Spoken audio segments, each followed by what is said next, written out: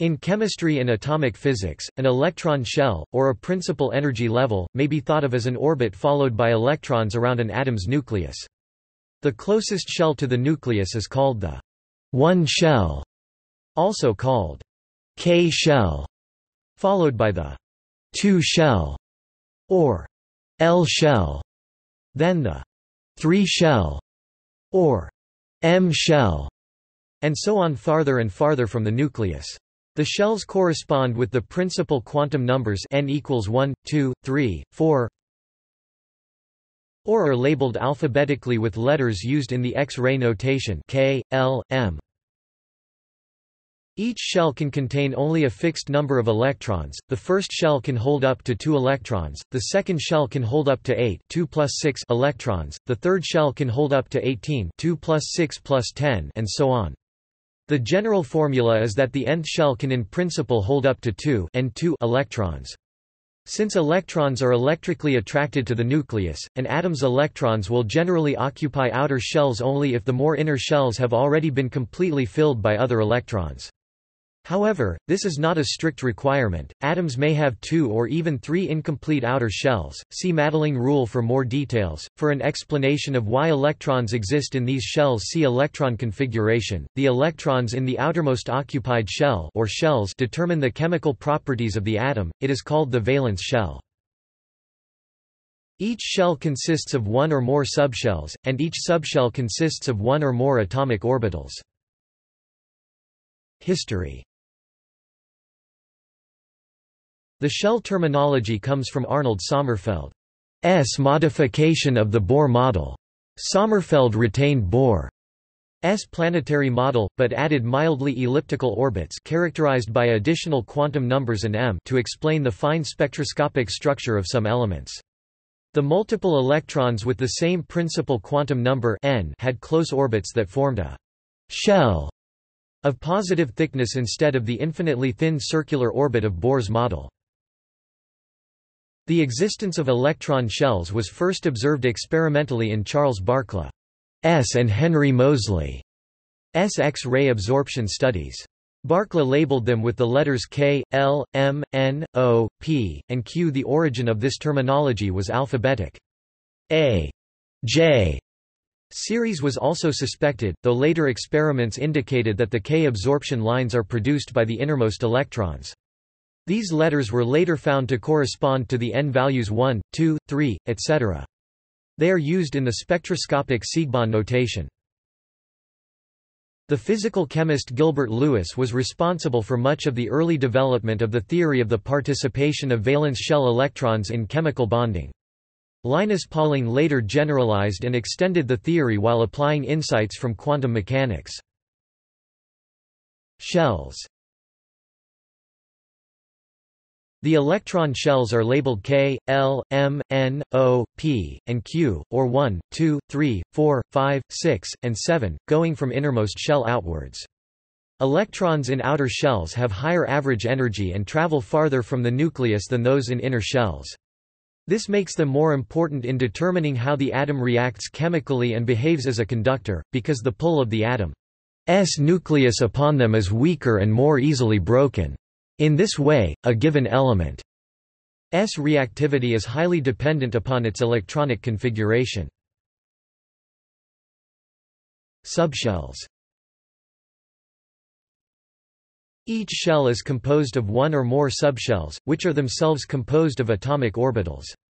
For example, the first K shell has one subshell, called 1s, the second L shell has two subshells, called 2s and 2p, the third shell has 3s, 3p, and 3d, the fourth shell has 4s, 4p, 4d and 4f, the fifth shell has 5s, 5p, 5d, and 5f and can theoretically hold more, but the 5f subshell, although partially occupied in actinides, is not filled in any element occurring naturally. The various possible subshells are shown in the following table. The first column is the subshell label, a lowercase letter label for the type of subshell. For example, the 4s subshell is a subshell of the fourth N shell, with the type S described in the first row. The second column is the azimuthal quantum number of the subshell. The precise definition involves quantum mechanics, but it is a number that characterizes the subshell. The third column is the maximum number of electrons that can be put into a subshell of that type. For example, the top row says that each S-type subshell 1s, 2s, etc. can have at most 2 electrons in it. In each case the figure is 4 greater than the one above it. The fourth column says which shells have a subshell of that type. For example, looking at the top 2 rows, every shell has an S subshell, while only the second shell and higher have a P subshell, i.e., there is no 1p subshell. The final column gives the historical origin of the labels S, P, D, and F. They come from early studies of atomic spectral lines. The other labels, namely G, H and I, are an alphabetic continuation following the last historically originated label of F. Although it is commonly stated that all the electrons in a shell have the same energy, this is an approximation. However, the electrons in one subshell do have exactly the same level of energy, with later subshells having more energy per electron than earlier ones. This effect is great enough that the energy ranges associated with shells can overlap. See valence shells and Aufbau principle. Number of electrons in each shell. Each subshell is constrained to hold 4 plus 2 electrons at most, namely, each S subshell holds at most 2 electrons. Each P subshell holds at most 6 electrons. Each D subshell holds at most 10 electrons. Each F subshell holds at most 14 electrons. Each G subshell holds at most 18 electrons. Therefore, the K shell, which contains only an S subshell, can hold up to 2 electrons. The L shell, which contains an S and a P, can hold up to 2 plus 6 equals 8 electrons, and so forth. In general, the nth shell can hold up to 2 N2 electrons, although that formula gives the maximum in principle. In fact, that maximum is only achieved by known elements for the first 4 shells K, L, M, N. No known element has more than 32 electrons in any one shell. This is because the subshells are filled according to the Aufbau principle. The first elements to have more than 32 electrons in one shell would belong to the G block of period 8 of the periodic table. These elements would have some electrons in their 5 grams subshell and thus have more than 32 electrons in the O shell, fifth principal shell. Valence shell. The valence shell is the outermost shell of an atom. Valence electrons in non-transition metal elements reside in this shell. Such elements with complete valence shells, noble gases, are the most chemically non-reactive, while those with only 1 electron in their valence shells, alkali metals, or just missing 1 electron from having a complete shell, halogens, are the most reactive. However, this terminology is somewhat misleading in the case of transition metals. In these elements, a valence electron can also be in an inner shell.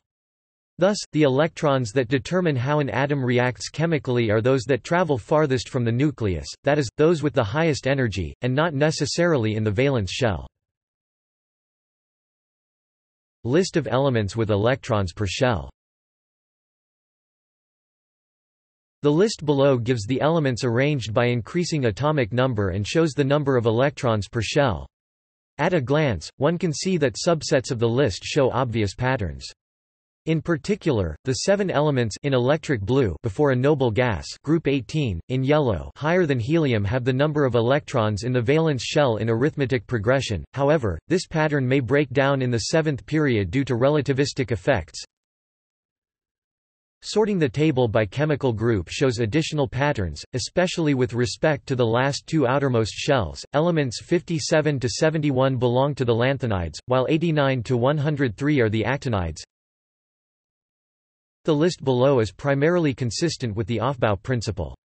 However, there are a number of exceptions to the rule. For example, palladium, atomic number 46, has no electrons in the 5th shell, unlike other atoms with lower atomic number.